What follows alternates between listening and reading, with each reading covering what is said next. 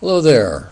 I wanted to talk about another person I met and actually had an interesting conversation with, and that's Paul MacCready, who won the Kremer Prize for making a pedal aircraft, man-powered aircraft that flew a figure eight around some pylons, and subsequently another aircraft flew across the English Channel for another prize. And I had the opportunity of meeting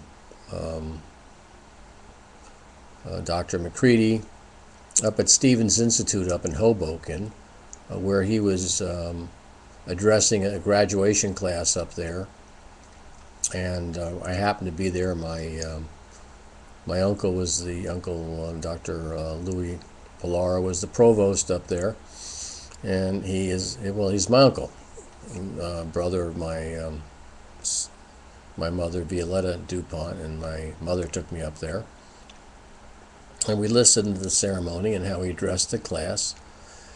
And he essentially told the class members that he really didn't do what he did for the fame of it. He did it ultimately for the money. And at the time, E.I. DuPont tried to screw him out of the money initially, before they actually got started this thing, in that they had given, of course, MacCready Mylar and things to help him do this.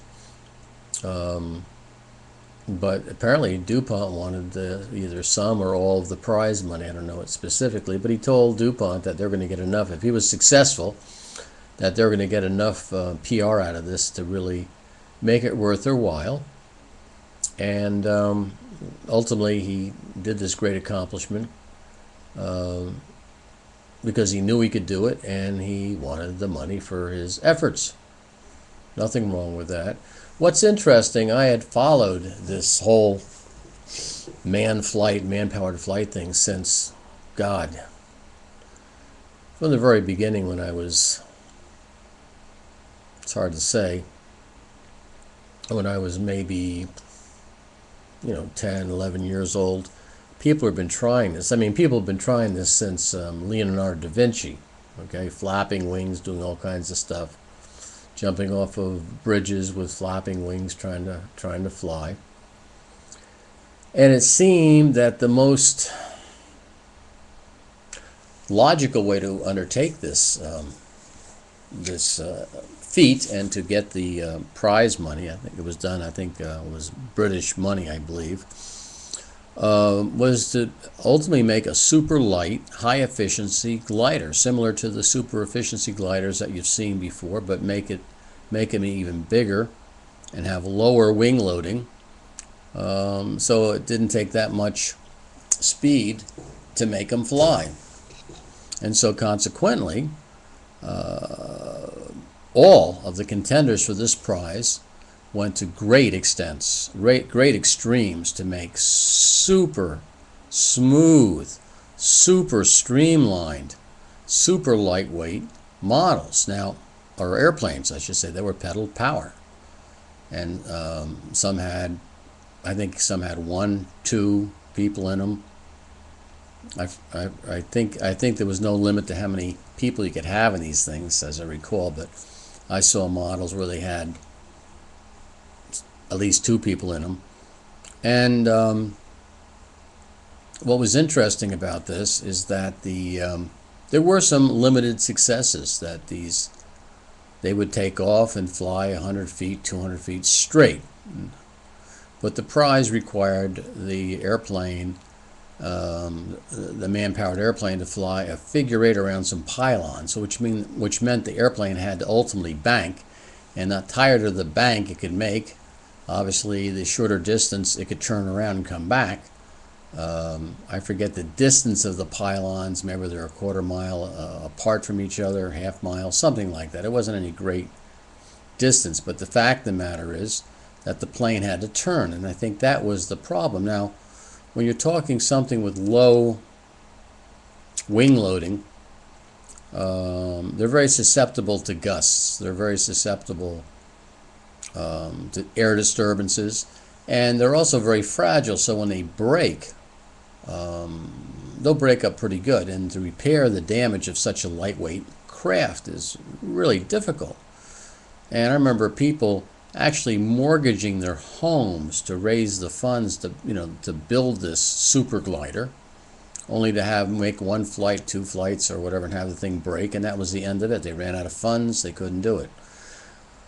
Well, MacCready took a totally different approach, and he realized that at the speeds he was flying at, that drag was really not an issue, and that weight was the biggest issue. So he made essentially a big hang glider with aluminum tubes and mylar wrapped around some sort of crude airfoils. Had a big prop, very efficient, and they had a bicyclist in there, and they even put ice on top of their head to cool the guy off, and also as the ice melted to supply the pilot with water that he would need to do this. And this was especially important on going across the English Channel. So essentially, this concept of a massive wing, super lightweight, using wires and bracing, almost like a World War I airplane, won the day because basically if they did get a fender bender and crash this thing on learning how to fly it, it was no big deal. Within a couple hours they were up and running again.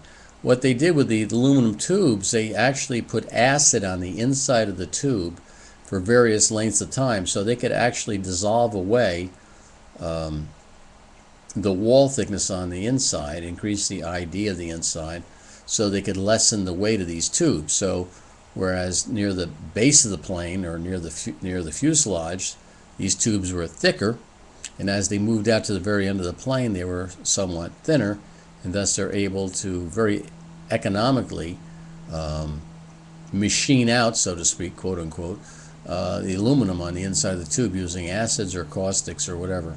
But it worked. And they were the first to get the Kremer prize, which was a figure 8. The second prize was to come up with a plane that would go across the English Channel, which is 20 some odd miles, I believe. For this, they hired, well, actually it was the same guy. He was a professional bicycle racer, and so he knew how to exert himself for long periods of time. Compared to the English Channel crossing, the figure 8 was a lot more simple. And they did do the English Channel run.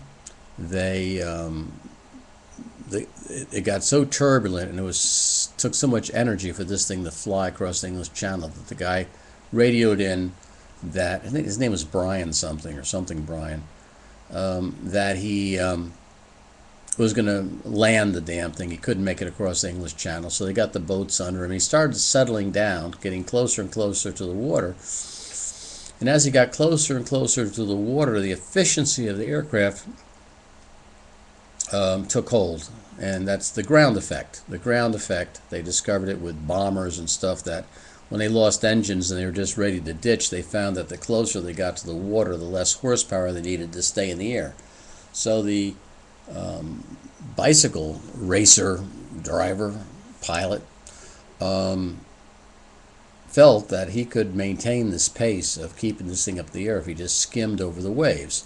Now the problem with this was that they had boats crossing, coming up and down the English Channel, and they didn't want to run into a freighter or something. But ultimately they made the flight, and they collected the money, and as a result of that, he was addressing the class at Stevens Institute, which is a very prestigious historical university on the Hudson, where they did a lot of work. I remember as a kid getting tours up there and actually seeing some sort of reactor. I remember looking into some water and seeing something glowing down below. Like I said, it was really a wonderful thing to be able to hang out up there as when I was a freshman in high school, which was a disaster. I went to Stevens Academy, which focused on Latin and all kinds of English courses and stuff, and They really didn't focus on the sciences, and it was a very rough grind to make commute in there. But I thank my parents for getting me the opportunity, my uncle who probably pulled some strings. But anyhow, here I was up at Stevens Institute now, and they're having a little luncheon for him after the graduation. And no one was around him. He was sitting there all alone, eating his little snack from the cafeteria, whatever the meal was. I forget what it was. It was nothing elaborate. And being a fellow pilot, I asked if I could sit down and chat with him. He said, "Sure." So we're talking. When he's telling me more about the flight of this unit, and then he said that he was working with General Motors. He was working on a pedal car type. They call it human-assisted vehicles or something. And he had an appointment with them, I guess, in the next couple of days. And I said, well, considering your track record, I said, at least you have a lot of credibility. You've been able to deliver the goods on various projects. And I'll never forget what he said to me. He said, "Yeah," he said, "a lot of people think I'm hot stuff." And he was hot stuff. He did something that no one else could do, that they had dreamed of doing for thousands of years. And the reason why it was successful is that he was able to think out of the box. He was able to think out of the box and approach a problem from a totally different point of view, from a totally different direction, taking a whole quantum leap, not in high technology, but in understanding the basics of the actual problem, and not overcompensating and not overcomplicating a solution to that problem. And as a result, he won the Kremer Pride, and that's how I got to meet the gentleman who did that, Dr. Paul MacCready. The plane was so efficient that he even, as a middle-aged guy at the time, I guess, he was able to fly it and fly it off the ground. So was his son. More or less anybody with any type of physical capability could take this plane and fly it for a couple hundred feet. But like I said, they even had an ultrasonic altimeter that measured the distance using ultrasonics, a small transistor circuit, as to how high you were off the ground. Gave him a digital readout, I guess. And then he also had the water source for the pilot, which became a big issue in the crossing of the English Channel. I imagine it took at least an hour to get across, maybe an hour and a half. I don't remember the specifics, but the specifics cat just triggered this thing off. So that's the story of MacCready, Paul MacCready, and I was happy to share it with you. Take care.